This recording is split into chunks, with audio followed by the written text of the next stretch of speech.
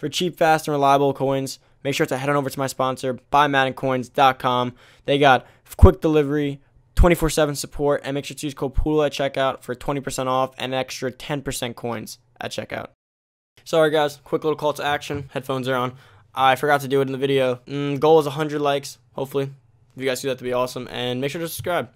Trying to get to 3K by the end of this month, so hopefully you guys can do that for me. Let's get into the video. Hey, what's going on, everybody? It's Poodle back with another Madden video, and today I got for you guys a coin making method. It's been a while since I've had one, because with the way Madden's played lately, they haven't really given us any opportunities to make too many coins per se on a method, like how they used to be like the re-roll in the 80s and stuff. Like, those are a little riskier, so I decided to not post those as much anymore because they're a bit on the riskier side, and I don't really want to give you guys tips to make you lose coins. And obviously with any method, there's going to be a potential chance to lose coins, but the ones with a lower chance of losing coins are the ones we're going to focus on, obviously, because the chance to make hundreds of thousands and only lose maybe 30K potentially at the worst outcome isn't bad in my opinion. So before I get into this video, guys, just want to let you guys know thank you for all the support with the whole setup change and everything, and I plan to change it again. Sorry about that. Like I said, I'm going to put it right there. I just need to go do some shopping, get myself a new lens, and then get some more lights back there. And once I got all that, I'm making the switch. And yeah, that's about it for the video, guys. I'm just letting you know that this is a precautionary method also. I'll explain what I mean in a second. I'll explain the whole thing right now, actually. So first things first, right? This Sunday, they're dropping new power-ups. Do I know what the power-ups are yet? No idea. But that's kind of irrelevant, to be honest. It's just about the power-ups themselves. The power-ups typically, when they come out, are very valuable at first. Now, how does this tie into our coin making method, right? That's probably what you're wondering. So first, let's say there's going to be like 4 to 5 power-ups, right? Just going to give you guys an example. I don't know the exact number. So the way that's going to work is you want to be able to get these power-ups because the first day they're selling for a ton. So like, to give you guys a reference point, when the rookie premieres have whatever, then they were already done and stuff, they were already towards the end of their lives, Madden dropped a bunch of the rookie premiere cards as power-ups. Specifically Saquon Barkley is one that I remember. When they dropped this wave, they had like a wave of a few weeks where they were dropping power-ups just about every Sunday. And when they did that, the power-ups were crazy expensive on that Sunday. So the way you're going to do this is, Saquon Barkley was going for 80K, right? So if you pulled him, you made a ton of coins. If you pulled multiple of him, you made a ton of coins. They had the McKelvin, whatever that guy's name is, that cornerback. I'm pretty sure that's his name. But anyways, or Sean Melvin maybe. Whatever. So let me get into this. So the way you're going to want to go about this is, first things first, you come to this pack right here when they come out. So when they come out on Sunday, obviously what I'm going to show you right now doesn't apply to now, but just showing you guys how to do it for when it does happen to you, because I know a lot of you guys with work schedules, school schedules, you don't have time to be watching these videos the day it happens, or whatever work schedule, Sunday with the family. So I'm just going to let you guys get the information now, so that when it comes time, when you have the time to do it, you just go do it. And also, I'll remake the video on Sunday, doing it live on camera, so you guys can all see how it works. So the way you're going to do this is you're going to open these packs.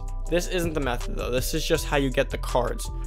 So let me explain the math of this pack. So this pack right here can give you a gold, a silver, power up. So pretty much you're going to open about, let's say, to give you guys a reference point, you open about 10 of these, right?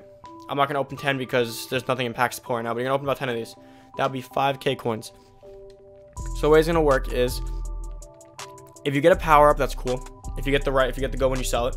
And if you get gold, you automatically make your money back out of power up. So let's see what I get. Brian O'Neill, right? So now, does that matter right now? Not really. We're looking for the new ones, but there is no new ones right now, so you get the point. So I'm gonna stop there. That's kind of the point. I'll give you guys one more actually.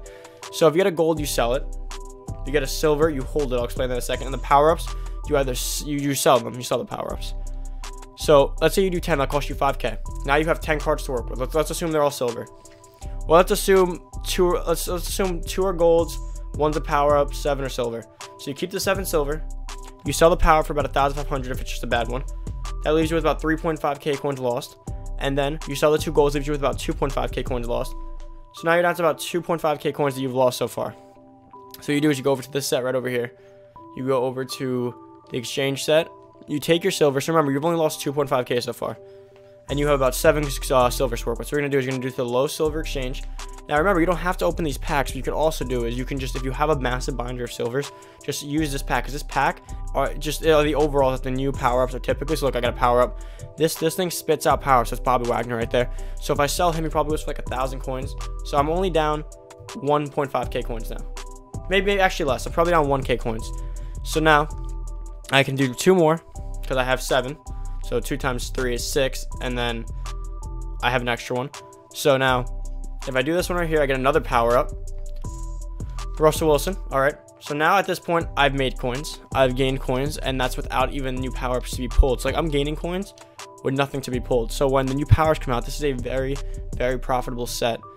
So look. Another 3 power-ups in a row. We get Michael Thomas. All right. So I did 3. So let's say I pulled 2 golds, a power-up. I sell those. Leaves me with 2.5k coins. I did those 3. I probably just gained coins. I just made profit if I was to pull them all, and that's without being able to pull anything good. There's no high reward to this. It's just risk. So if you look at it, Michael Thomas goes for 1k, and then Russell Wilson goes for, let's see what he's going for, 2.8k. So I made like 3 to 4k coins now, and Bobby Wagner goes for 6k. So I actually made like almost 8 to 9k now. And then Brian O'Neill goes for almost 3. I'm gonna buy that. Gonna buy that. Maybe I could resell that. All right. So if you guys are comprehending this, now let's implement the new power-ups, right? So right now, this set almost is very close to low risk. So the way you're gonna want to do this is, if you think about it, being low risk here, you can do this over and over and over again and maybe keep breaking even, right? So that's cool. You're gonna keep breaking even. Hopefully. I mean, I've seen people who've lost like 20 to 30k on this, but again, 20 to 30k doesn't matter when you have the chance to pull hundreds of thousands of coins, right? What sucks is when you do re-rolls and you could literally lose a few 100k, or you can gain 100k. It's like even. It's like you can gain this much or lose this much. This one in this case is like you could lose, starting here, let's say you could lose like, I probably just made a weird noise in the aux, my bad. You could probably gain lose that much, but you can also gain this much. So like it's very, very worthwhile. So let's say this weekend they drop new power-ups. I don't know who's missing one, but let's just say Odell, Kittle, and Andrew Luck. I know they all have them. I'm choosing them for an example. So the Odell comes out Sunday morning, right? You hop on Xbox. You start doing this method. Odell is going to go for probably 80k. That's what the newest ones, that the rarest card of the bunch, or the most one that's most valuable out of the bunch, going to go for the most. So let's say they go for about 80 to 50k, somewhere between there. You do this, right? You do this for a while. You pull a bunch, you break even. You maybe gain 5k, and then finally you pull Odell. Because typically a lot of people pull the good ones. You can read my comments when I've done this in the past. People have pulled a lot of the good ones. So typically the way this will work is that you pull that card, you sell it, now you're up 50k. You keep going. You pull another one, you're up another 30k. Then you pull one of the lower ones, you get like 15k, and then before you know it, you're up 100k. Maybe you go down 20k, but you go up at the end of the day now. And some people are luckier than others, right? So some people might get. I've seen one of my one friends that was talking to me over Twitter that was telling me when he was doing this, he pulled the main card. I think he pulled Saquon and the other guy twice. So he got like almost 200, 300k, and he was only playing for about an hour. That's pretty insane to me that you can make that much coins that quickly just opening up 500 coin packs. And remember, it's not just the 500 coin packs. Let me just reiterate so no one forgets what to do. You could also go back and watch the video again if you wanted to, but so it's 500 coin packs. Then I'd write it down personally. I'd get a piece of paper and write it down. So write how much you're going to spend on the packs, write how many silvers you pulled, and then you put them into this set right over here. Exchange set, the first one, players, low silver to high silver player exchange, because these are the ones that spit the new overalls that you want, like the new power-ups that you want. You might go through a spree of like 8 silvers, that's fine, because think about it this way. If you get a few golds and you get a few power-ups in the first thing, you only got to make back like 3 to 5k. So if you do like 10 of these, you can do 5 of them, and let's say you only pull high silvers, you'll make back at the worst a loss of like 2 to 3k at the worst per. So that's not bad at all if you only lost 2 to 3k after doing like 5 to 10 of these packs. But then again, if you just pull 1 or 2 power-ups, like I just made at least 10 to 15k, easy. And if that Brian O'Neill sells, I made even more. The Brian O'Neill, if both Brian O'Neill sells, I just gained 30. I gained about 40k. That's crazy. And there's nothing to even be had in packs right now.